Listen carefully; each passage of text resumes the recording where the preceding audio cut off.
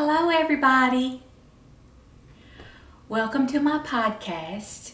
I'm Becky and I can be found as Becky Burns Gibson on Pinterest, Instagram, and Ravelry. Today we're going to be putting together the star quilt block.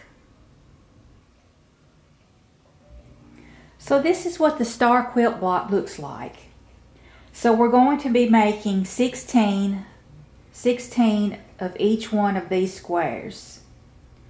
And to do that, we're going to need 8 5-inch squares of the first color and 8 5-inch squares of the second color.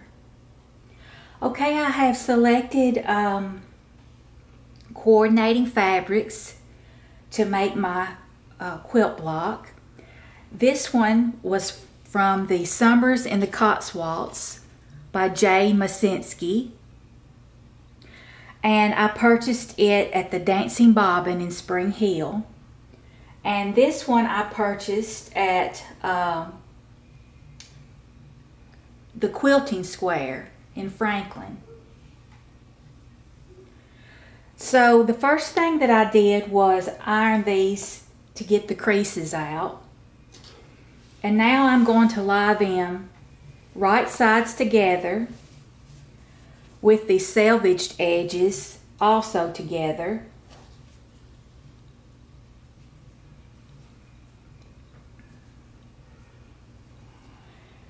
And your fat quarters are not always going to be,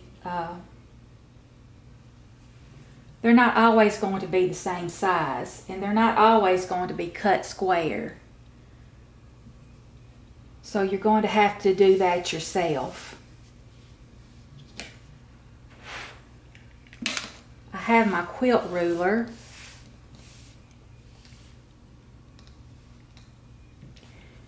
And I'm going to line it up so that I know that I'm at a right angle.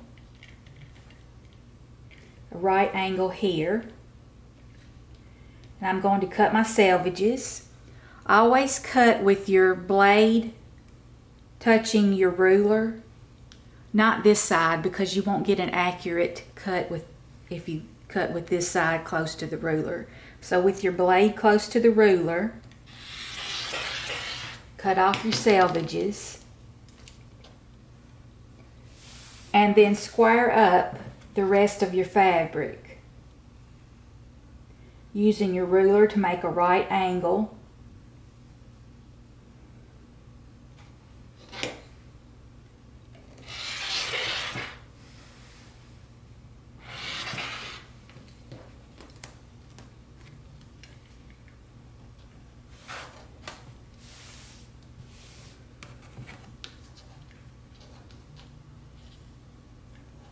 As you see, these are not the same size.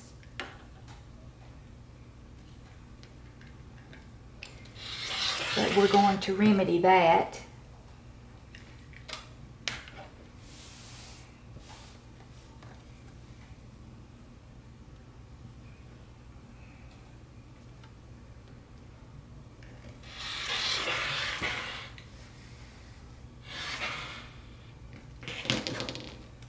Okay, now my two fat quarters are the same size.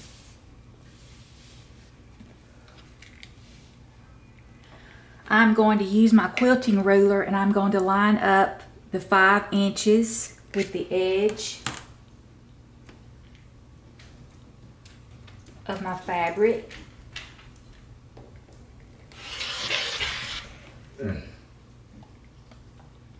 If you don't have a quilting ruler, and if you don't have a rotary cutter, this can be a little bit more difficult and time consuming. But the ruler and the rotary cutter make it fast work.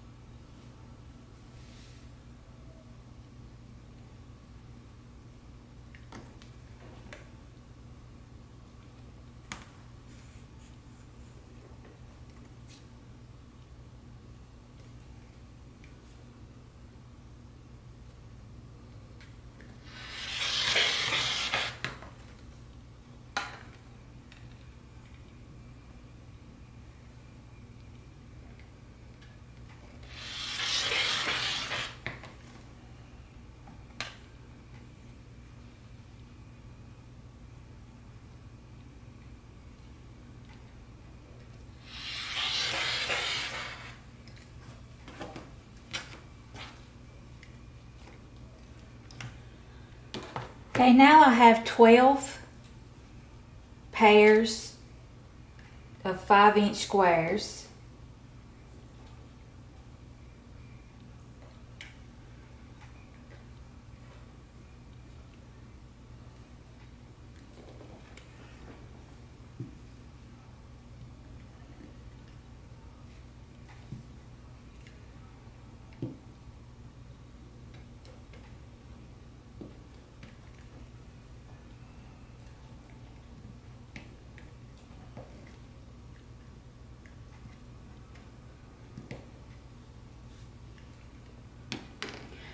But I only need 8. I need 8 pairs for 16 total squares. So I'm going to set aside 4 of the pairs.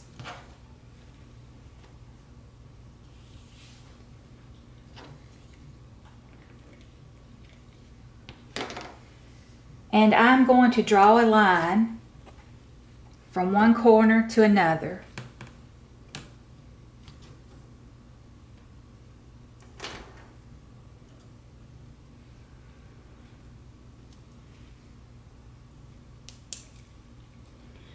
This is so when I sew the 1/4 of an inch seam allowance on either side of the line, I do it straight. And you may have one of those fancy sewing machines that has a light that shines a straight line for you to assist you in sewing straight. But I do not have that. So I just draw a line to enable myself to sew straight.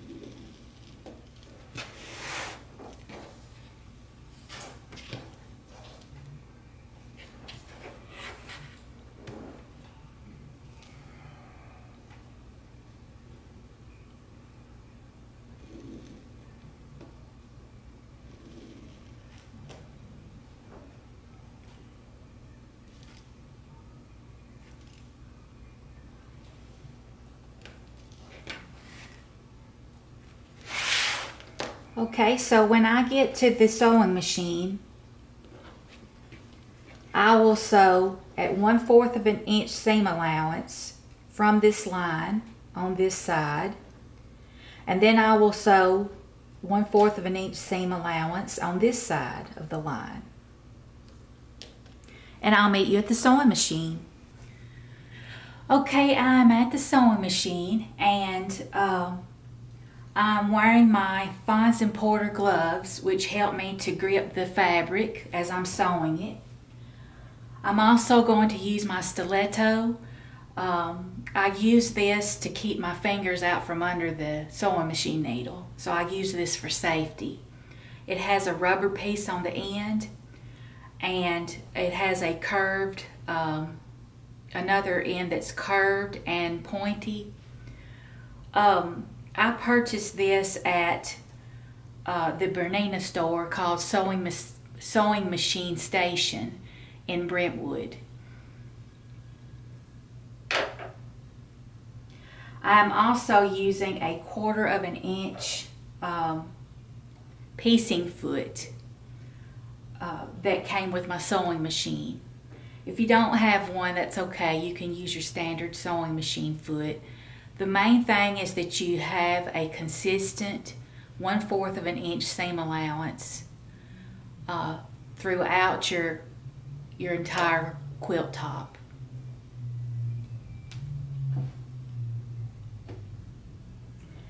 And I'm going to be chain quilting these because it's most time efficient.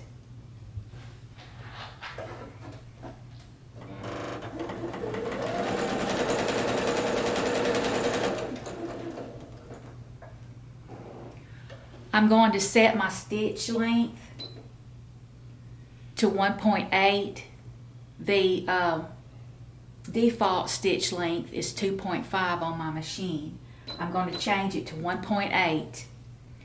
This will keep the stitches together more effectively.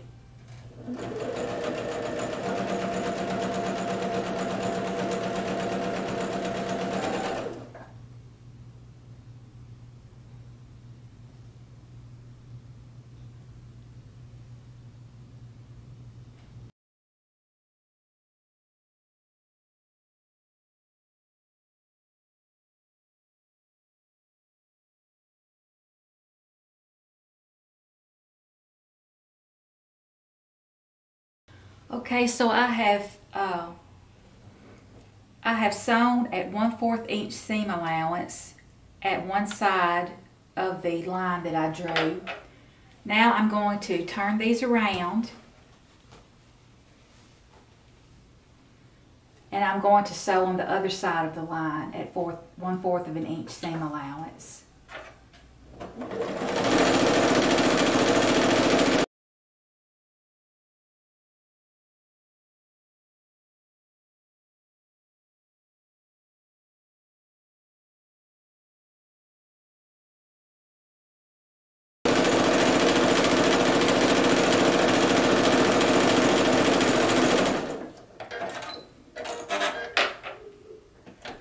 Okay, now I'll meet you back at the cutting table. Okay, so now I'm going to snip the threads from in between my pieces.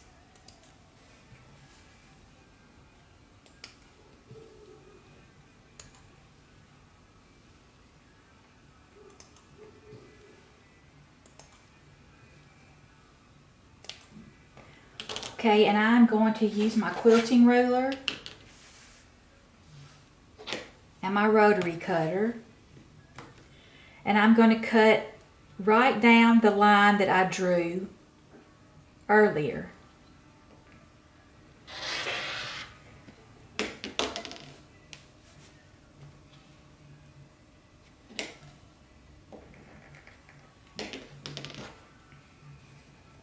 And you see I have made my quilt piece.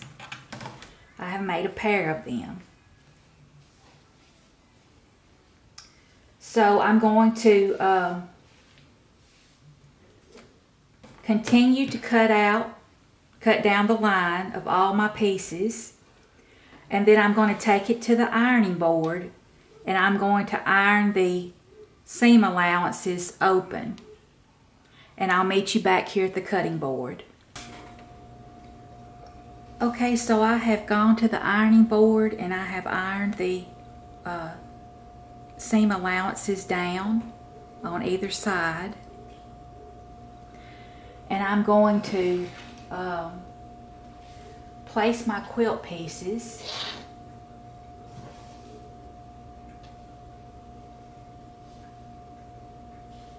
in the pattern.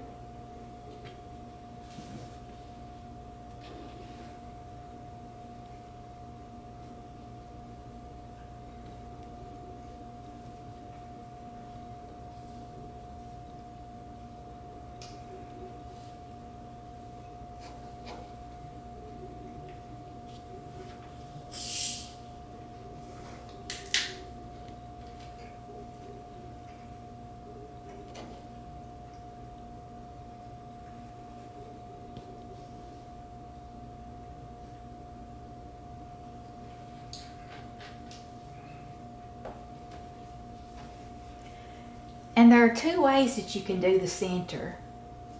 You can lay out your pieces so that it creates a square in the middle, And that's pretty. Or you can lay out your pieces.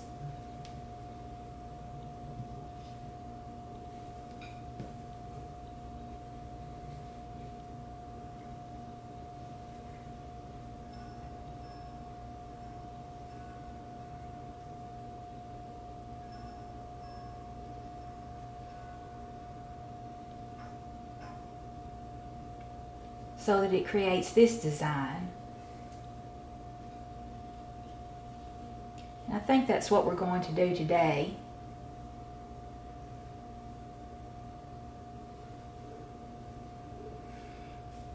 Oh, I have this one wrong. Let me turn that around.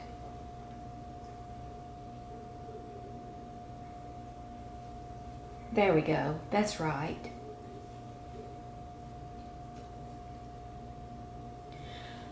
Okay, so we need to sew this all together, and we're going to do that in steps.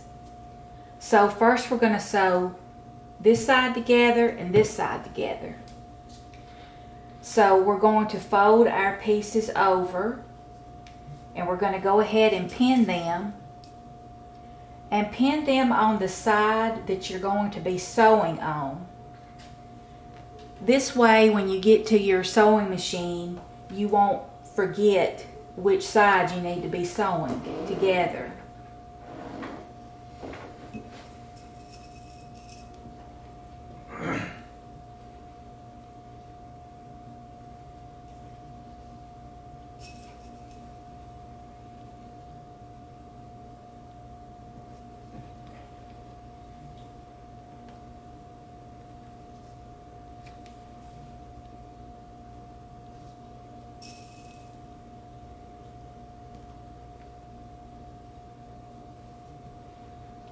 Okay, do the same thing on this side.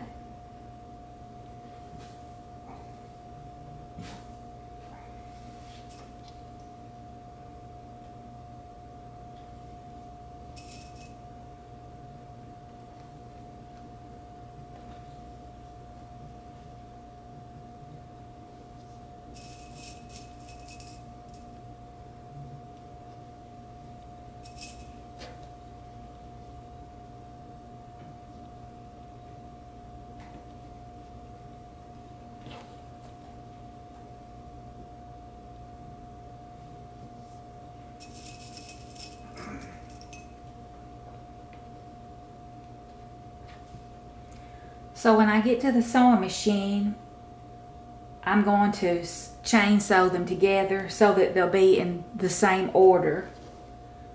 So I'm going to lay these out in order, chain piece them together in order, and then when I get back to my table, they'll be easy to assemble again. Okay, again I have my stitch length set at 1.8.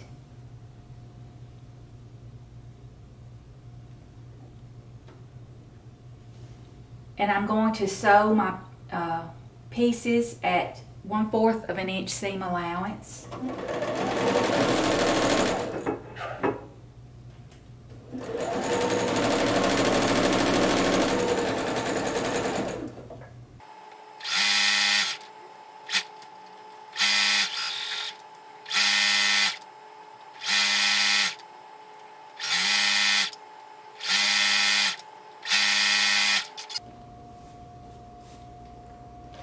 Now I'm going to remove my pins.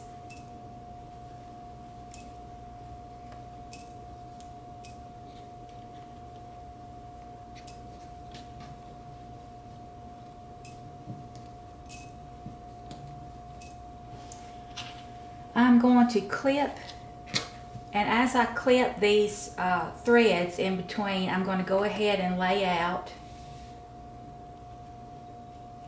in order.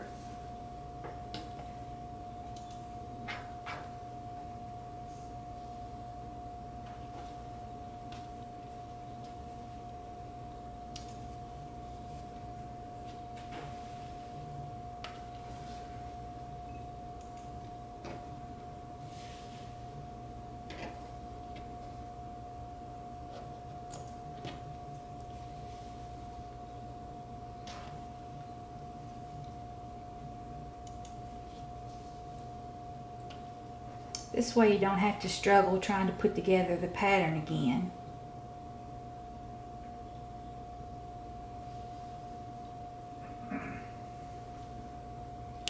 Okay, so now I need to sew this side to this side. So I'm going to fold this over, pin it on the side that I'm going to be sewing on.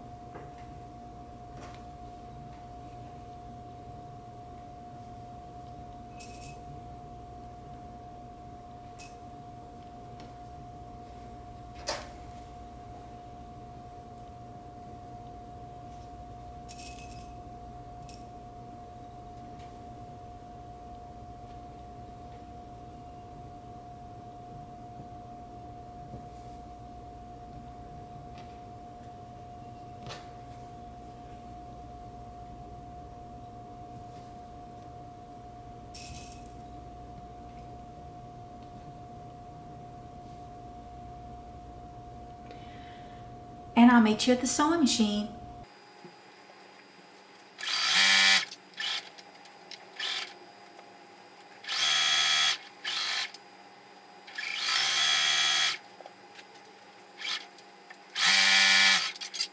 Okay, I have snipped my threads in between my pieces, and I've removed my pins, and I have gone to the ironing board and I have ironed open the seam allowances.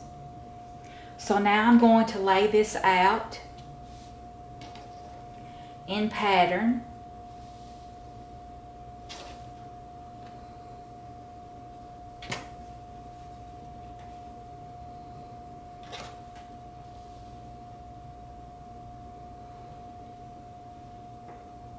Okay, that looks great.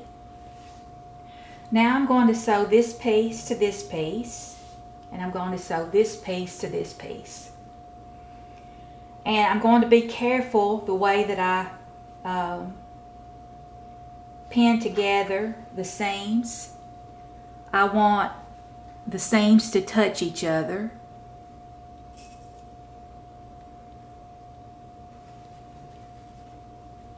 On all three of the seam points.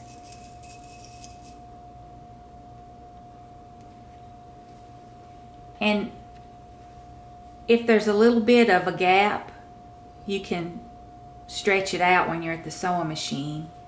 But the main thing is that you want these seams to line up exactly. See, there's a little bit of a gap there, but I can stretch that out at the sewing machine.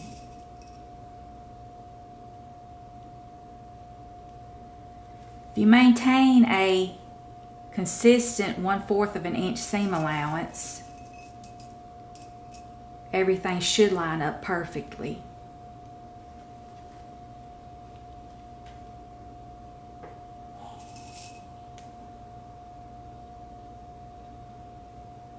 Okay, so I have that pinned, and I'm going to pin this one.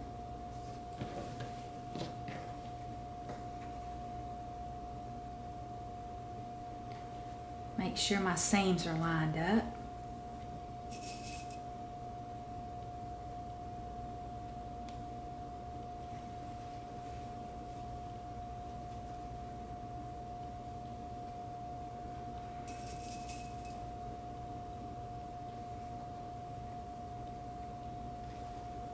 There's a little gap in that one I'm going to have to stretch out at the sewing machine.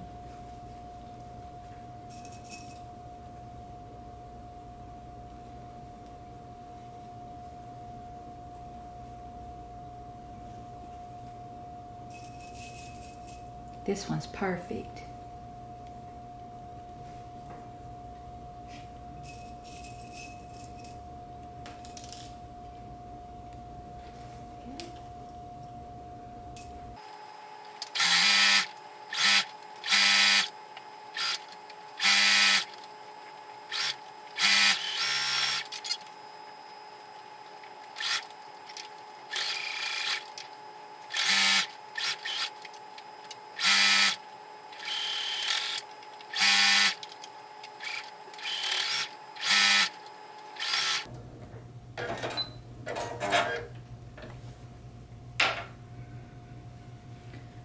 Okay, now the last sewing step that I have left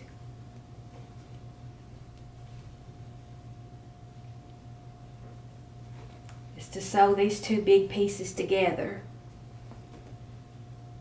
So again, we are going to pin with our seams touching.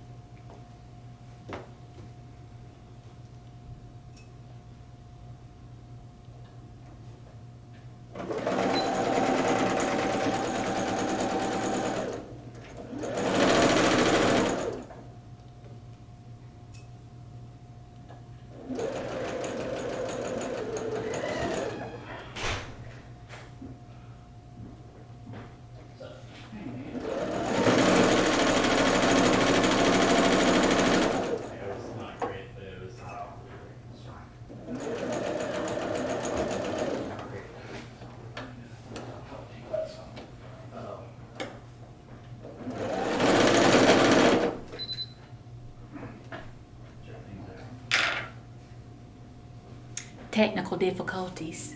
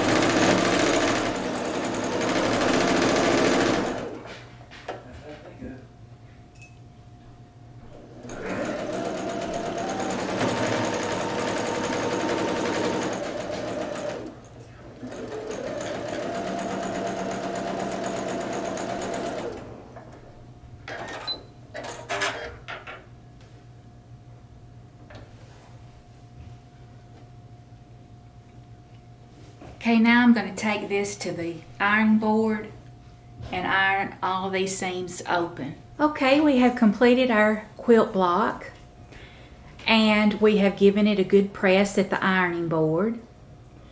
As you can see, our points are all sharp and crisp and touching because we lined up our seams before we sewed them together. Well, thank you so much for joining me again. Again, the fat quarter bundle that I used was Summer in the Cotswolds by Jay Masinski. I hope you have enjoyed seeing me sew the star quilt block, and give it a try. I know you can do it.